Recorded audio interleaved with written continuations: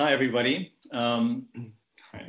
My name's David Berthold. I'm the director of the Centre of Creative Practices here at NIDA. And here today, I'm on land of the Gadigal people of the Eora Nation. And very pleased to be here. And I want to pay my respects to all elders, past and present. And particularly at this time when, once again, there's a focus on the systemic violence and injustices experienced by Aboriginal and Torres Strait Islander peoples, along with Black lives around the world. And my guest today is Kate Mulvany, OAM. Congratulations on your... OMG. Hi, everybody out there. It's a recent honour for you, actually, isn't it? Was it just earlier? Yeah, it was earlier this year. It came as a great surprise, but so lovely to I guess, just be credited with doing something for the arts, I guess, and also the acknowledgement that the arts does indeed exist in other people's minds. So yeah, it was nice to be able to take it on and also be able to use it from now on to get into those conversations that I might not otherwise have been able to push my way into. Yeah, but I think as we chat today, probably we'll become very aware of why an honour came your way, because it's, you know, more than just your extraordinary work in the arts. It's well beyond that, and we'll get to that a little bit later. But most recently, I've been watching you as a nun with a gun. The best kind. The best kind, chasing Nazis. Yeah. On Prime. Yeah. So with hanging out with Al Pacino. Yeah, who? Yeah, Al, is that his name? Al? That's his name. That's yeah, so that's streaming now, of course, on Prime Video. So an extraordinary experience that must have been. It was absolutely astounding. I still have no idea how it happened, but it was one of those moments that we all hear about as artists, which was just a dream gig that almost literally fell into my lap. I was just happy being a playwright and a stage actor, and I did a little bit of screen. I do screen, but I'm obviously a bit of a theatre animal, and was on a very brief holiday after having had surgery, actually, in Kyoto, and this audition came through from my managers in LA, who this is through no fault of theirs. I don't hear from very often because I'm so often, in Australia working. And it was Sister Harriet. It was Sister Harriet in Hunters for Jordan Peele and Monkey Paw.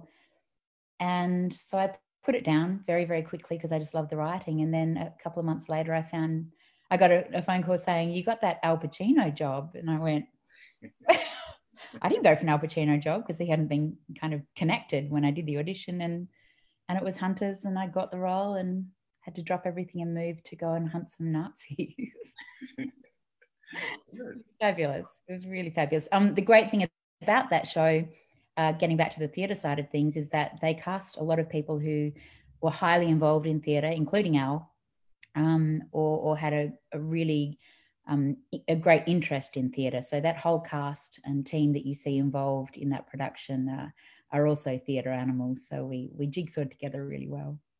Yeah, you totally are a theatre animal, and as an actor and as a playwright. And I've known your work for a long time, for a good 20 years now, seen a lot of it.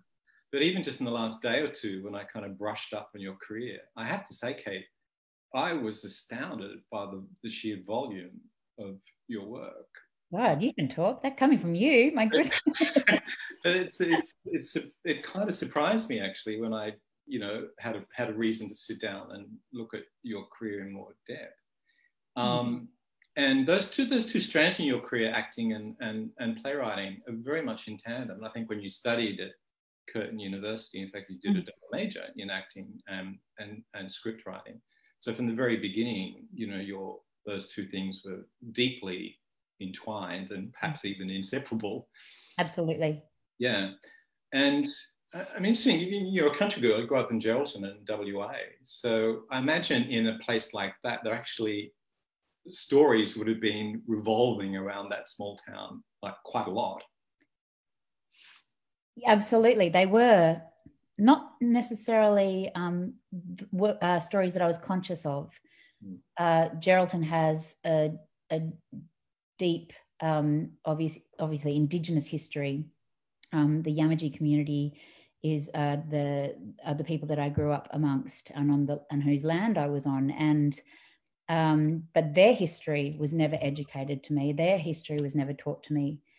But I was very, very lucky to have countless friends and community members that educated me, whose stories I could listen to. Along with that, there was Geraldton is a port town, so there was a huge Vietnamese community. There was a huge Sicilian community, Greek community. And so I was surrounded constantly by these amazing stories. That was my culture. We had a beautiful theatre in Geraldton, there still is, but no one ever used it unless it was for, a Stedford's, piano Stedford's, or the occasional dance class. But so that wasn't something that I didn't get to trot off to the theatre. There was no cultural kind of building present there that I could lose myself in, but I could lose myself in stories, in books, and in the energy of the land itself and the geography of the land itself. So yeah, I was very lucky in that way. When I did start at Curtin University, I probably had seen 3 plays in my life. Right. When I started studying theatre. Yeah, and I'd certainly never read a Shakespeare.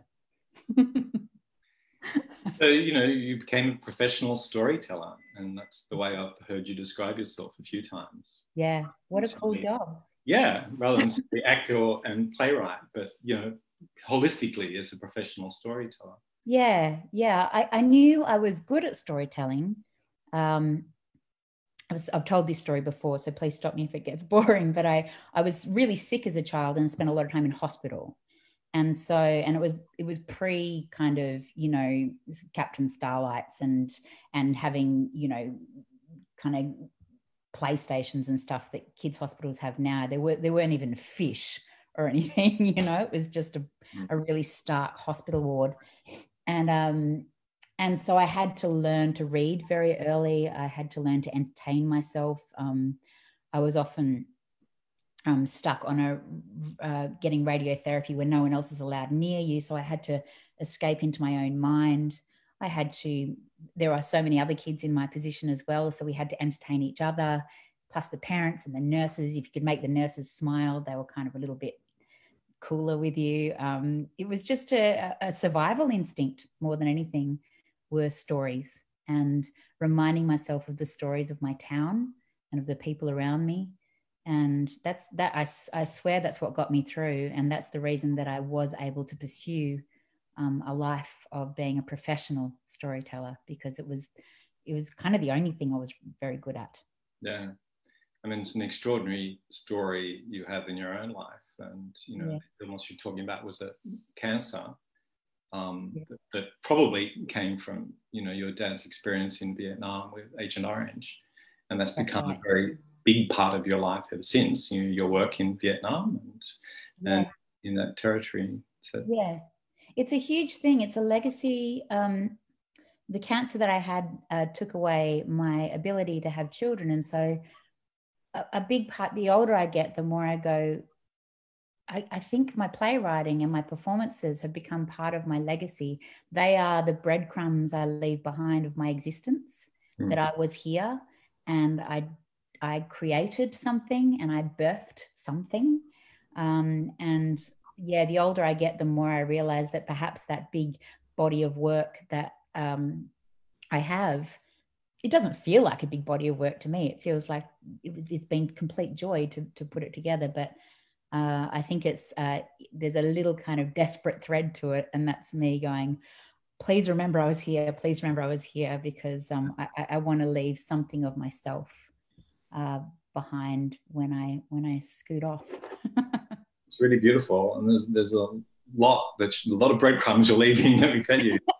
Well, it's going to lead to a big gingerbread house, you know. Yeah, well, that's the secret destination. It is. One of those really early stories you're talking about being in hospital that you came across was Masquerade. Yeah. Do you want to talk a little bit about that? Because it's a really delightful story. Masquerade. Oh, I've got it here. Here, I can show you. Right. This is Masquerade. This is my book that I was obsessed with as a child by Kate Williams. And it came out around the time, a little bit before I got sick. But being in Geraldton and Perth, it didn't really hit us till years later. And it's just basically a book of riddles and puzzles. What Kit Williams did was he made that golden amulet. He buried it somewhere in the world and he put the answers to where it was buried in this book. And so as a little kid, kind of with all sorts of things happening to me that I didn't understand, this book that was full of riddles was something kind of tangible but also an escape. And so I just became obsessed with that book. Many years later, Deborah Oswald actually said to me, have you ever thought about writing for children or writing a play for families? And I said, oh no, I'd be the worst person to do that. And I thought, unless I could make it Masquerade. There's something in that book that I think has a beautiful youthful heart to it, but also an adult consciousness of the darkness of the world. And I managed with help from lots of other people, I managed to track down Kit Williams, who is kind of ungoogleable. He lives a very reclusive life. And I said to him, I'm an Australian playwright and I'd love to adapt your book, which got me through possibly the worst time of my life. And he said, if you can come and meet me over in England on this very specific date, we'll talk. Right. And so I did. I went over there and I found my way to his tiny little beautiful village, and he gave me the rights to Masquerade, and I ended up making that a show for Griffin and for the Sydney Festival and Melbourne Festival and the South Australian State Theatre Company. And it was one of those amazing moments that I in my life that I just still pinch myself about. Yeah. And go, be nice to go back in time and say to my parents who are reading that to me for the umpteenth time, I promise it'll pay off. Yeah, he gave you a condition, didn't he? The background. The condition was I had to include my own life as well as the book. So it had to include the story of a child with cancer in hospital, and which was really confronting and very difficult to write. But I did. This book was given to me not by my parents, but by my godmother, Tessa, who took her own life. She suffered terrible mental health issues, and the help just wasn't there at that time. So it was sort of the last gift she gave me. She used to read it to me all the time. And so there was a little bit of her in the play. There was a little bit of me, there was a little bit of my parents, and there was all of Kit Williams. And he just spotted that in me and asked me to tick all those boxes, which I did happily. I'm still in contact with Kit all the time. I just adore him. That's fantastic. You say that's an adaptation from about 5 years ago now, wasn't it? Yeah. Yeah. And actually, I'm struck by how many adaptations you've done. I know. A lot. Me too. I mean, Masquerade, an adaptation of Medea with Anne Louise Sachs, Schiller's Mary Stuart, the Sydney Theatre Company. Yeah. Jasper Jones, adapting that book in many 5 or 6 productions, around. Yes. And I guess most recently, Harp in the South, the Sydney Theatre Company, which was in 2 parts, 6 hours or something. 7 hours of drama. That's big. That's a big adaptation. It was big. It was big.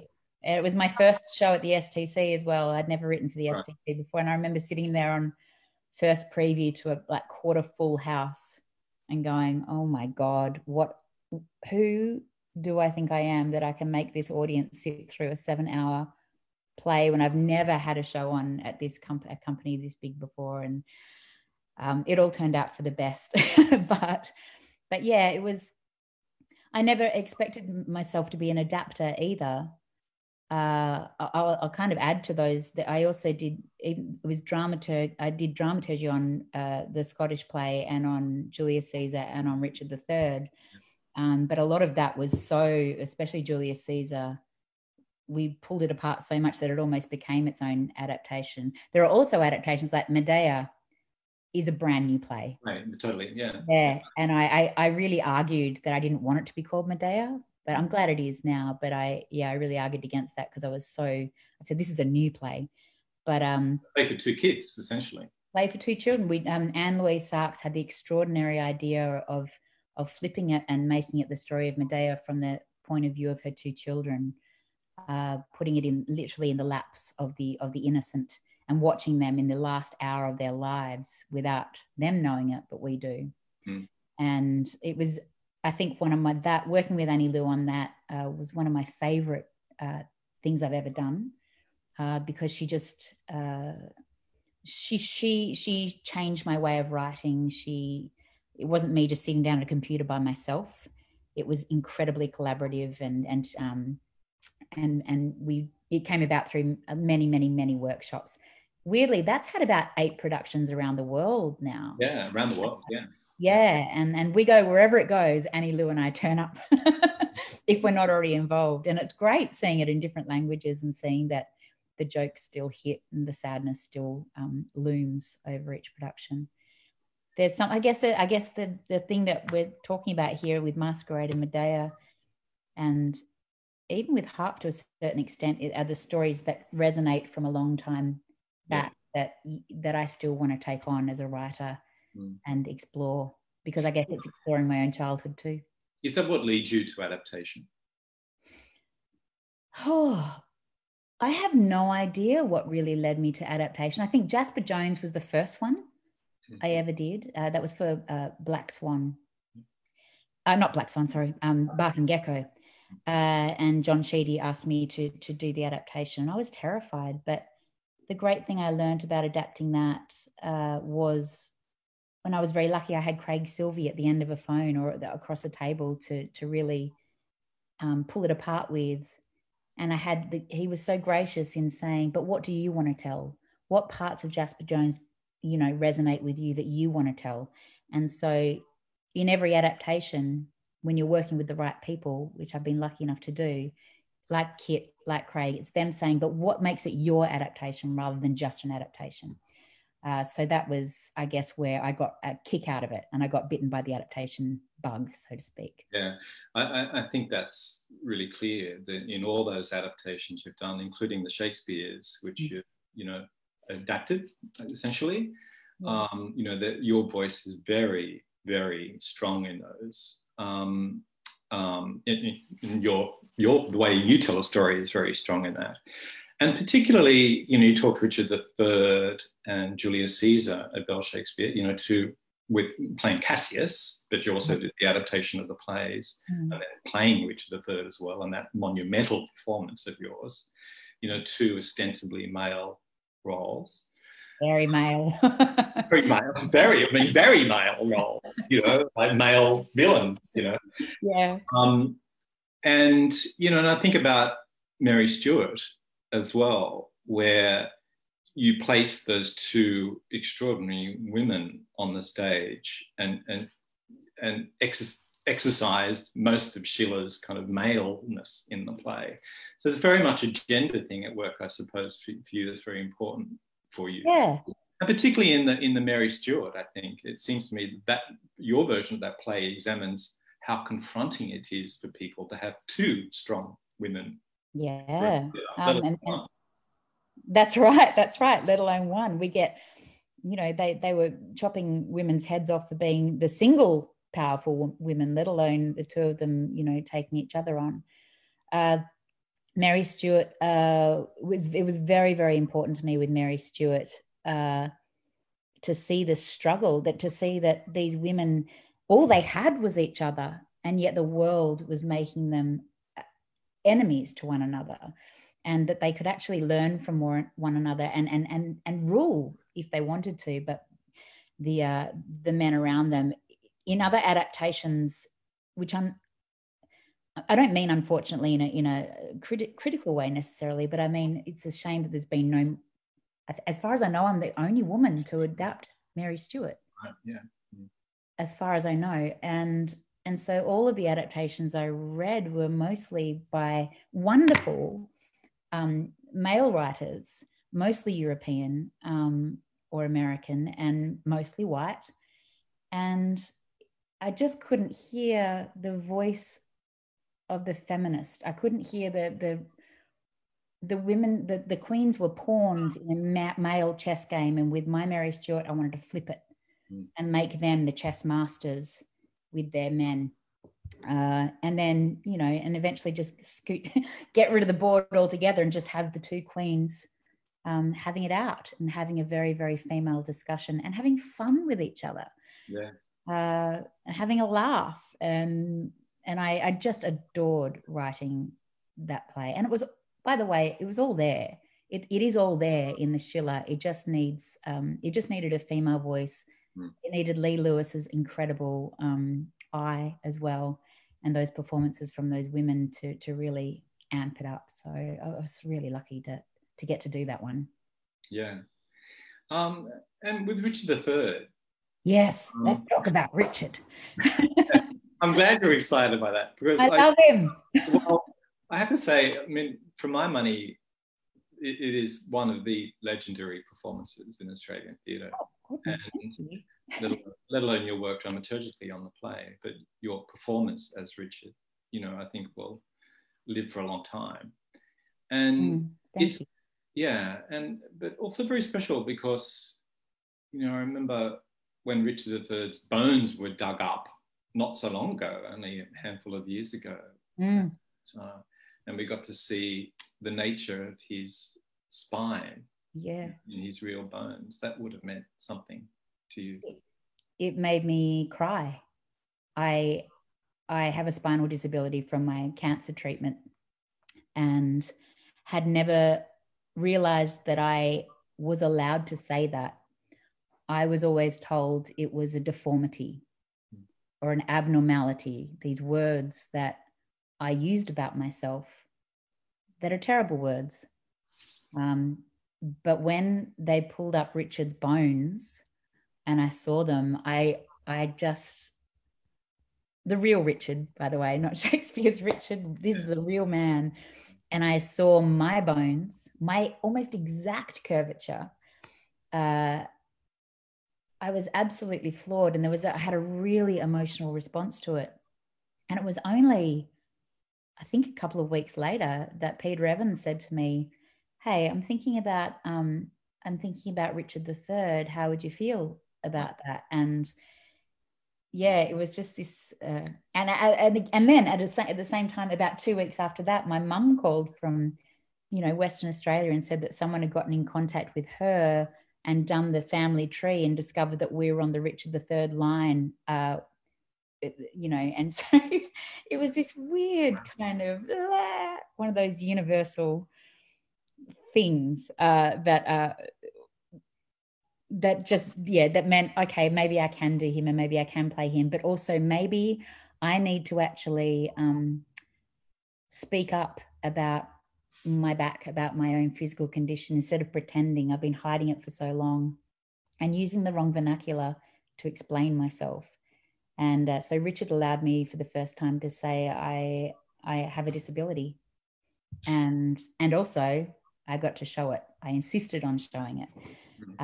It meant that my Richard, as far as I know, had a little more self-loathing to him, but also a little more, rather than playing a villain necessarily, I was playing someone who'd been broken and beaten and called the wrong names their whole life and was trying to come into himself. He just didn't do it quite right.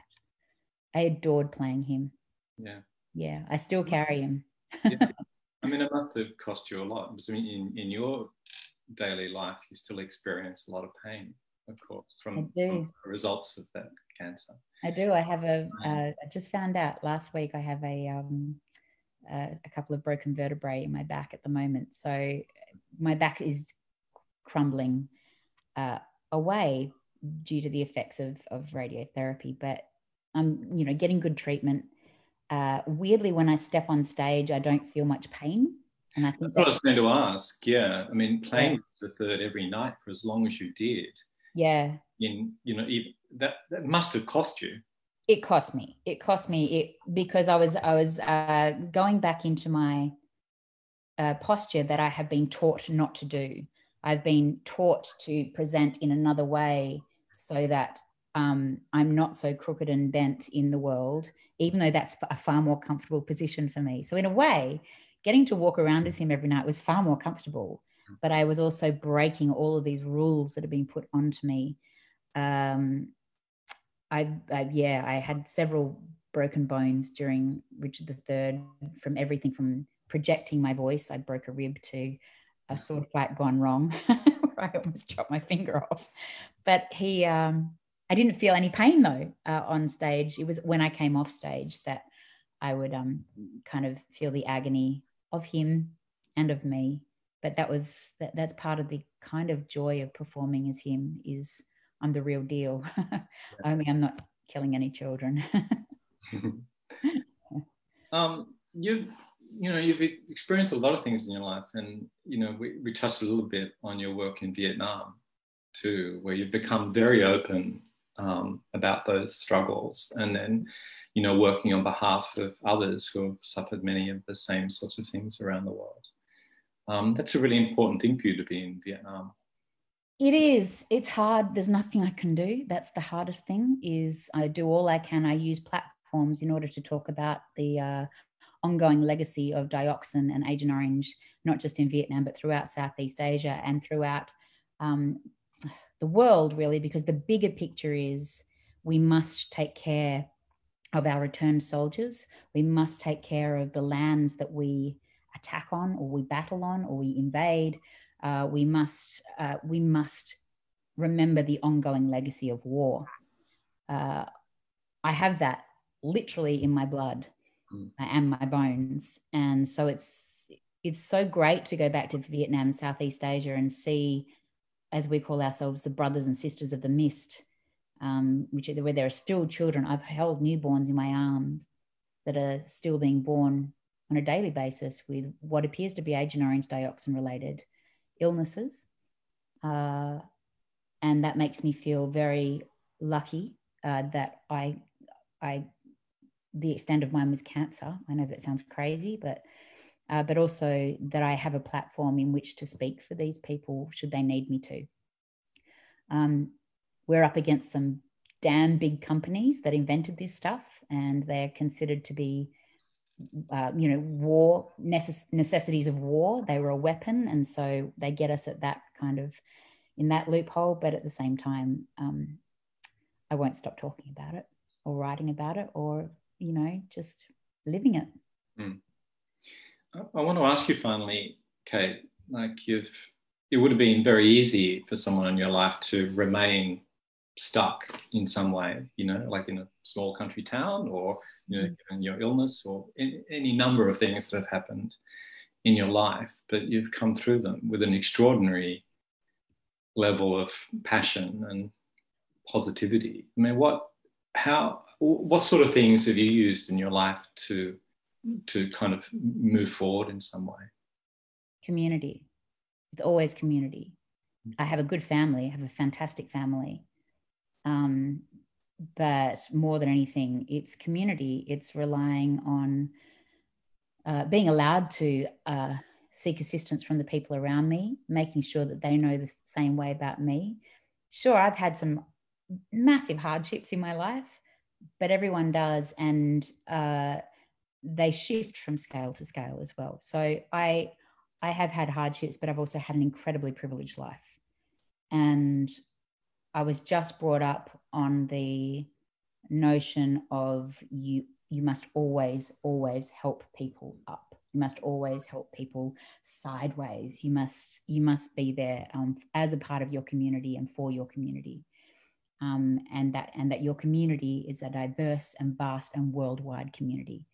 So I think that's what's helped me the most is even though I was from quite an isolated country town, we were there for each other. We Some of us couldn't even speak the same language, but we were there for each other. We all played on the same soccer teams, and they all got me through the cancer. And I think that's what I take into my working life. Yeah. I also I had a very, very normal education. Like I said, I didn't study literature or Shakespeare or anything at school. It was very public school education. And so I did rely on other people to educate me. And the only way I can do that is to ask questions, is to keep asking questions and be open for people to ask me questions whenever they need. That's part of the playwriting process, and it's part of being a performer anyway. So yeah, that's a very resonant answer in these months and in this week in particular. So thank you very much. A real delight and privilege to talk with you. Pleasure. Mulvany, OAM. And I'll never get used to that one, but thank you. Thank you so much. So good to talk with you. You too. Cheerio. Bye. Bye-bye.